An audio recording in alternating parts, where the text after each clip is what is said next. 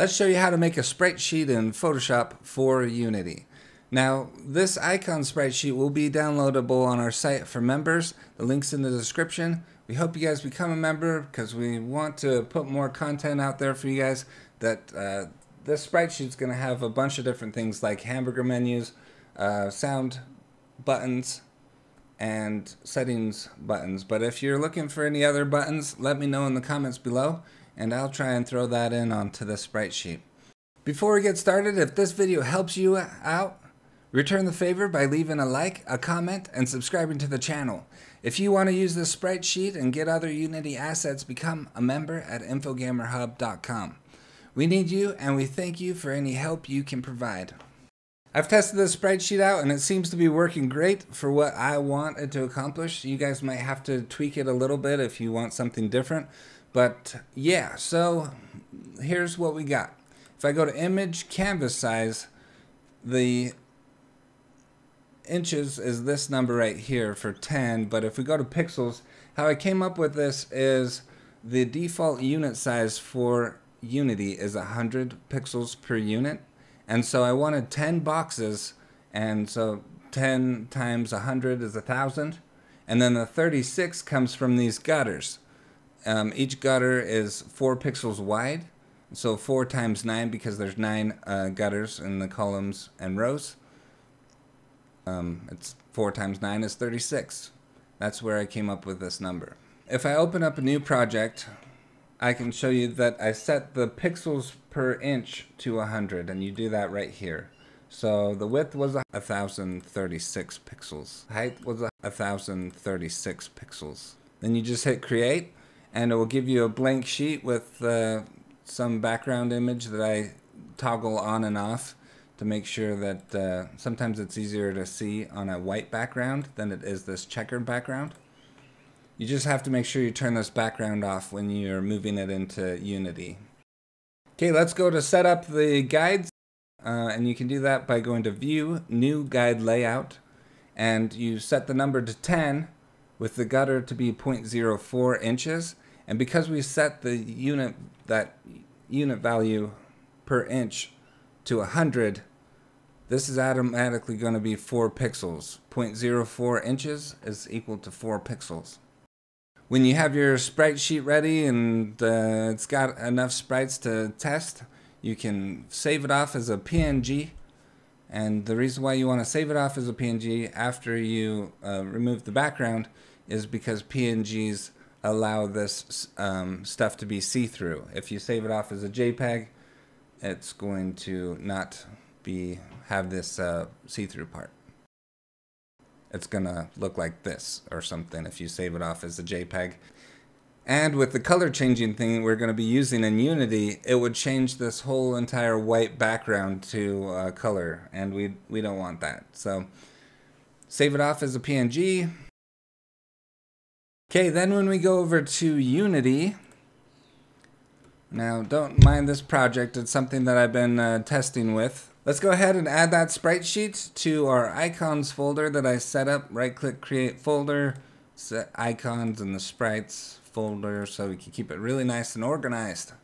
Let's go ahead to assets and import new asset. You can go ahead and click on the final sprite sheet. It populates the folder, but we gotta go ahead and change some settings. Go to Sprite 2D UI, and the pixels per unit is again 100 by default, but we want to change this to multiple because we're going to get quite a few sprites out of it.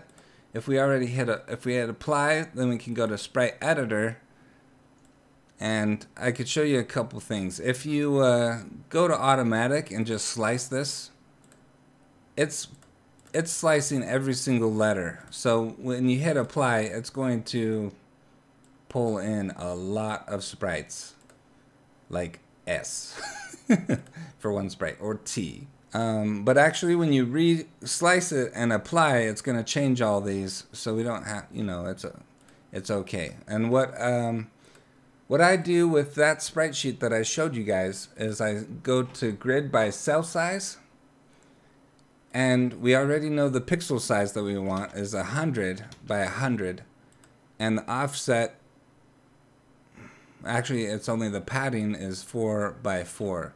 So the X row and the or the rows and the columns will have a padding of 4 pixels. Let's hit slice and check out what we got. So if you zoom in, you can see on these button images, when you click the line, that it is right on the line of that image. And you click on the next one, it's right on the line.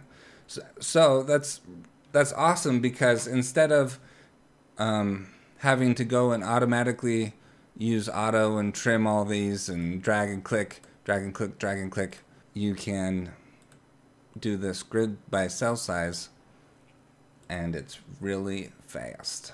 Okay, then go ahead and hit apply, and it's populated with our different sprites. Awesome. All right, this is why it's important to stay to the end. I actually forgot to tell you something, and I find it super helpful when I'm creating my own icons.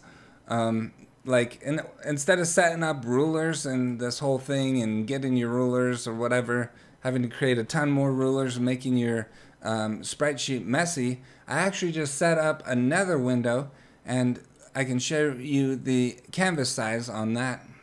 It's 1 inch, and it's again 100 pixels per inch. So when you copy paste this, it should already be set to the correct size for these squares. But in this window, you can have it already zoomed up. You can have a bunch of different rulers on where you want the text to be, where you want your icons to end up, and it's a lot cleaner. You can also have the center of your icon if you want the center of all your icons up around here so that they fit into the square. You can do that. This is just the center for the entire block.